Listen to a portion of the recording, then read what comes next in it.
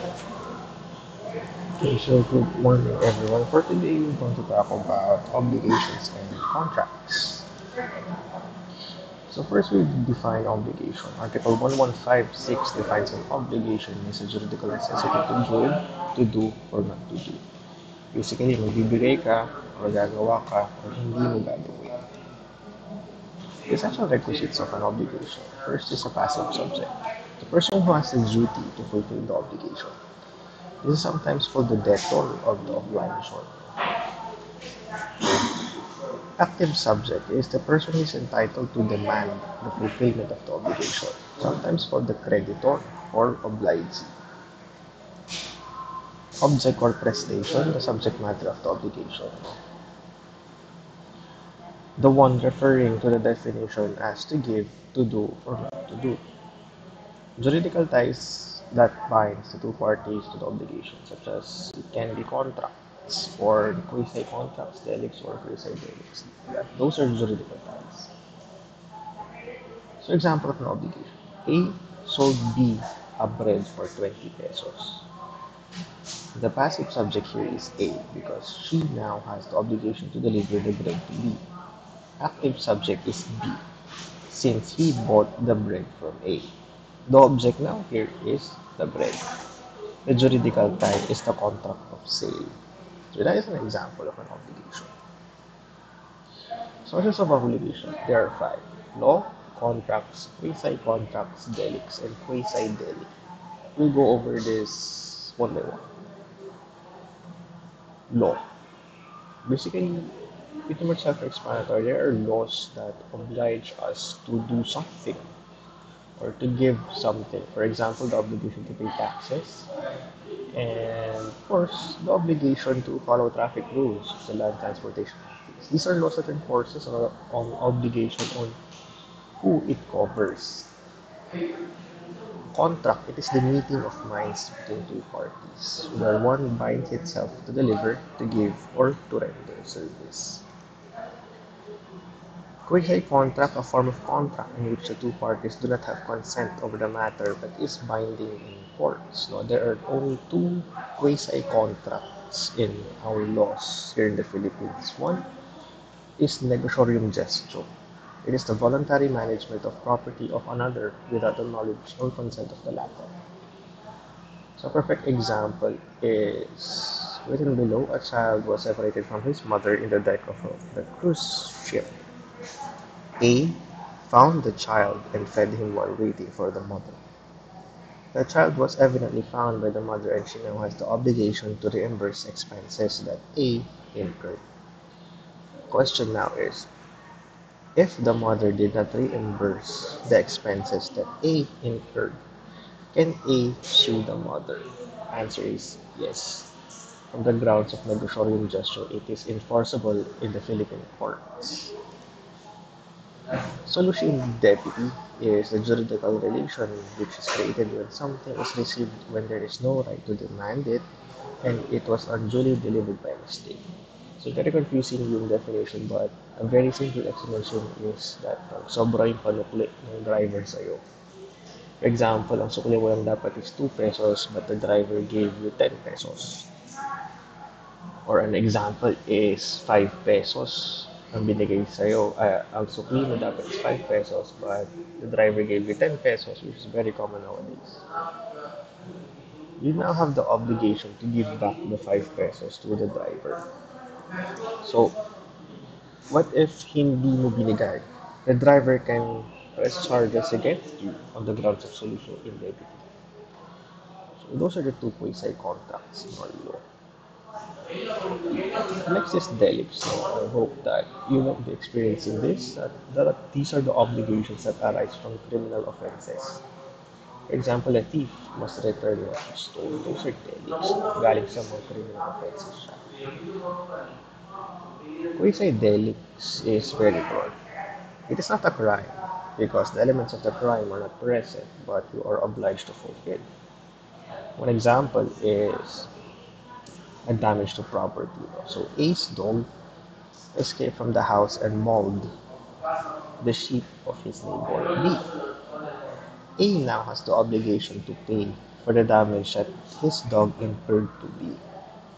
So what if A will not pay the damages? So B can press criminal charges to B. No, those are quasi-delics. Next is delay or mora. It is the failure to perform an obligation on time, which failure constitutes a breach of the obligation, a definition from Article 1169. There are three kinds of delay. Mora solvendi, a delay on the part of the debtor to fulfill his obligation. Number two, mora accipendi, a delay on the part of the creditor to accept the performance of the obligation. Compensation more is a delay on both parties, which there is no actionable default. So, of course, we have the requisites of delay. Number one is failure of the debtor to perform his obligation on the date agreed upon. So, pag hindi ka nag-perform or hindi mo binayaran on the specific date, nagkakaroon siya ng delay. Number two, demand by the creditor upon the debtor to comply with his obligation. Number three, failure of the debtor to comply with the deal. So, what if these are the requisites of delay? So, what if yung isa missing? So hindi siya pwede. For example, uh, failure of the debtor to perform his obligation, pero the next one is hindi naman nag-demand yung creditor, wala siyang delay, technically. But if these three requisites are met, we now have a breach of contract that constitutes a delay or mora. So one factor for a delay that is very common is a fortuitous event. It is an event in which cannot be foreseen or which, though foreseen, is inevitable. There are two fortuitous events: act of man, like war or quarantine lockdowns, or act of God, or force majeure, like storms, earthquakes, and other natural calamities. A general rule for fortuitous event is that the debtor will not be liable from the loss or damage due to a fortuitous event. However, there are exceptions to the general rule. When the debtor is guilty of fraud, negligence, delay, or contravention of the tenor of the obligation, basically, pag may panloloko na nangyayari, fortuitous event would not be an argument for the case. When the debtor promised to deliver the same specific thing to two or more persons who do not have the same interest. The obligation to deliver a specific thing arises from a crime. When the thing is to be delivered is generic, so meaning generic, pag sinabi sa contract, you would deliver a pen. What pen? Basically, ang daming brands ng pen, types of pen. Deliver a watch. What type of watch? Wall clock ba? Stopwatch ba? Or it must be specific to be valid, no? Para ma-exempt ka due to a fortuitous event.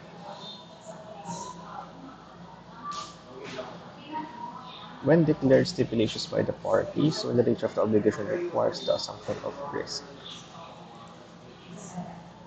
So here are the modes of extinguishing the obligation. Of course, the obligation would be done or extinguished if the payment or the performance of the obligation had been met.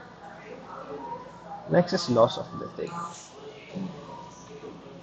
If the thing perishes or goes out of commerce, meaning yung nagbebenta wala na, or disappears in such a way that existence is unknown or it can't be recovered, it can, quote unquote, can be a mode of extinguishing the obligation. Pero there are always exemptions on this rule.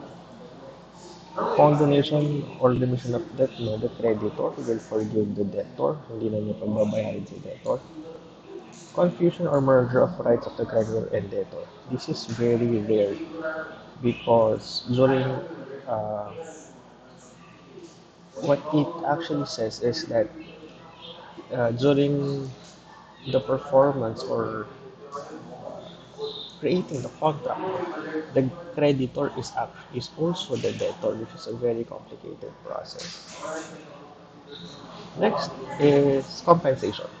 So, if loss of the thing o nawala mo, babayaran mo na lang to offset the object. For example, the market value for the thing is 500, then the debtor would give 500 pesos to the creditor. Novation is a change or modification of the contract or the obligation. These are the modes of extinguishing the obligation. Next is contract. No, it is the meeting of minds between the two persons whereby one binds himself with respect to the other to give something or to render service.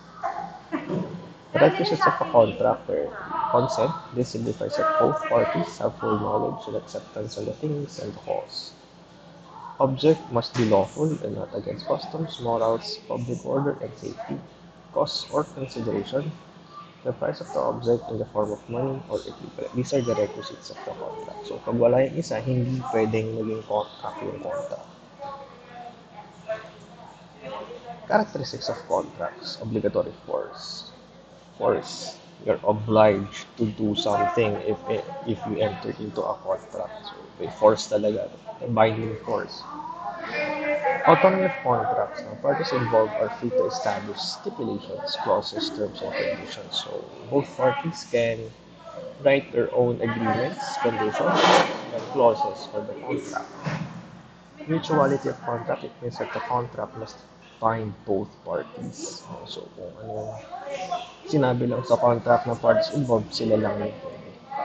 Or state, it follows to the number 4, relative to the contract, whether the parties involved are binded to the contract. So there are contracts that needed witnesses.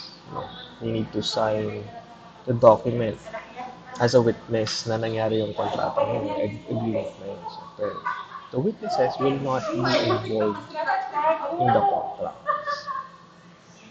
The witnesses will be used, of course, as a witness in case nagka-problema sa contract ng dalawang parties or whoever parties are involved. Lastly, here are my final notes to you guys. There are no regulations for the clauses that will be written in the contract. Once signed, the court will enforce the contract to its full extent and the court will not have the power to change the clauses for both parties. So, ibig sabihin yan, wala kasi nagre-regulate or walang nagsasabi sa batas kung anong pwede at hindi pwedeng ilagay sa mga kontrata ninyo. Kayong dalawa lang yon ng both parties na yon. Once pinirmahan mo yung kontrata, the court will have the full power of the contract to be enforced on both of the parties. And the court will have no power to change the clauses of the contract because it is against our constitution. So again, read before you sign anything. So that will be our discussion for this morning. Next recorded lecture will be labor law. Thank you. Have a good day.